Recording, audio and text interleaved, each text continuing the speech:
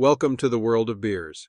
Today we are embarking on a fascinating journey through the history and evolution of one of the most beloved beer styles, the stout. From its humble beginnings to the rich and diverse variations we see today, let's unravel the story behind this dark and delightful brew. So grab your favorite stout and let's get started. The word stout originally meant proud and brave in the 14th century, but later evolved to mean strong. The term stout porter was used to describe a strong, dark beer. The earliest recorded use of the word stout in describing beer was in 1677. But what led to the creation of this style? Let's dive into its origins. The story of stout is deeply intertwined with the Industrial Revolution in Britain. As farmers moved into towns and cities, a huge group of thirsty workers emerged. To meet the demands, breweries grew larger. They turned to cheap brown malts and made a variety of brown ales. However, the invention of critical brewing tools like the thermometer and hydrometer changed the game. With the hydrometer, brewers discovered that brown malt was mediocre in terms of sugar yield. They began experimenting with pale malt and caramelized sugars. The manufacturers of brown malts then produced a deep chocolate, almost black malt, which had a much better sugar yield.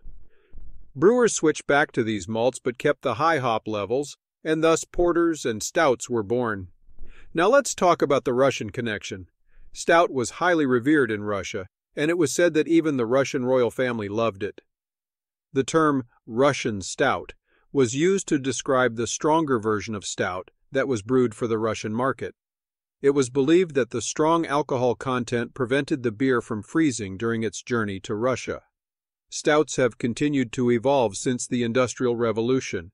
Today, we have distinct stout substyles. Let's explore 5 of the most popular ones. First up is the dry or Irish stout. This traditional dry stout came from attempts to dodge the malt tax bill in the 18th century in London. Unmalted barley was not taxed the same as malted barley, so brewers began using more of it. This raw, unmalted barley lends a sharp coffee bitterness with a creamy mouthfeel. Next is the sweeter milk stout. It was said to be a drink for invalids but has been revived by craft brewers. It is made even sweeter through the addition of lactose sugar. The oatmeal stout includes the addition of malted oats, lending a soft, creamy mouthfeel and a distinct nutty flavor. It was once considered nutritious, and many drank it as part of a healthy diet. The foreign or extra stout is a stronger version of the dry stout, with a higher alcohol content.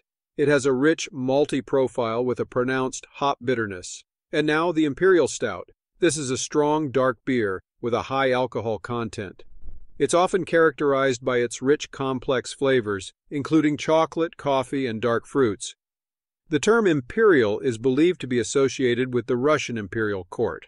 The beer was brewed to be strong and robust to endure the long journey to Russia and was favored by the Russian imperial court. Today, craft brewers are pushing the boundaries of what a stout can be.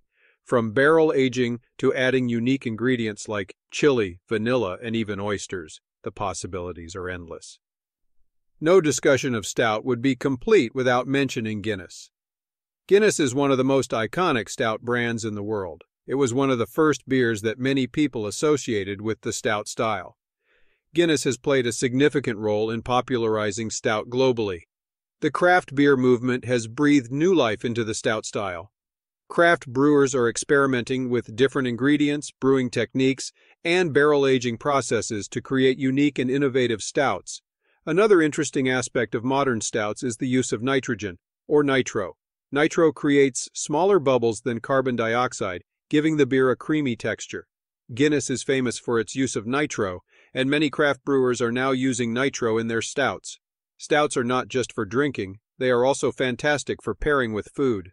The rich flavors of a stout can complement and enhance a variety of dishes, from hearty stews to decadent desserts.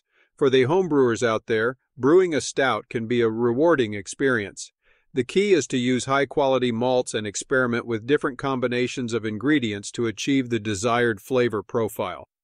Now let's talk about the cultural impact of stout. Stout has become more than just a beer.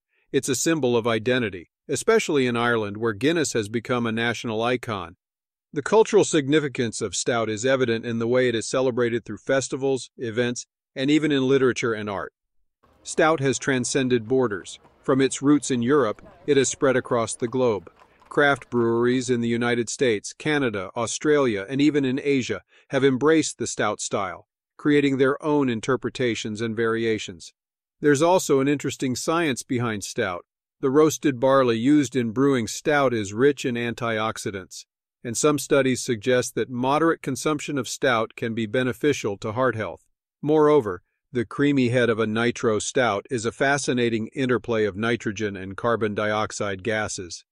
Tasting stout is an art. When you taste a stout, pay attention to the aroma. Do you smell coffee, chocolate, or caramel? Take a sip and let it roll over your tongue. Notice the texture. Is it creamy, velvety, or dry? Finally, savor the aftertaste. Does it leave a bitter or sweet note? Stout is also a fantastic ingredient in cooking. Its rich flavors can enhance sauces, marinades, and desserts. Have you tried stout brownies or a stout-infused gravy? If not, you're missing out. As we look to the future, stout is poised for even more innovation. With the craft beer movement showing no signs of slowing down, we can expect to see even more creative and exciting variations of stout. Barrel aging, unique ingredients, and new brewing techniques will continue to push the boundaries of what stout can be. Lastly, let's talk about the community that stout has built. From homebrew clubs to craft beer forums, stout has brought people together. Sharing a pint of stout with friends, discussing its flavors, and brewing it at home are experiences that build bonds and create memories.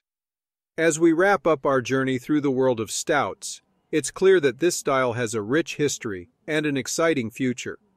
From the Industrial Revolution to the craft beer movement, stouts have evolved and continue to capture the hearts of beer enthusiasts around the world. So, the next time you sip on a delicious stout, take a moment to appreciate the history, craftsmanship, and innovation that went into creating this remarkable beer. Thank you for joining me on this journey through the history and evolution of stout beers. Don't forget to like, share, and subscribe for more beer adventures. Cheers!